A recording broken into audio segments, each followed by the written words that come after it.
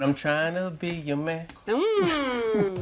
So I got something for you. So let's sit over here for a moment, and I'm gonna go get it, okay? Okay. By this time, I really haven't had any solo dates with Sabrina, but we have some energy.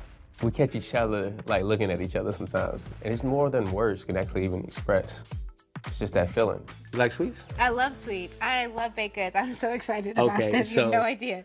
This is for you. You check these out right quick. You know what I'm saying?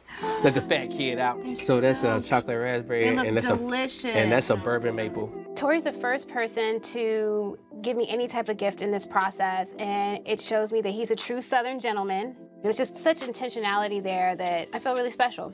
I really want to tell you how much I really appreciate this. This is really sweet. This cupcakes with me. Not as sweet as you, but they're sweet.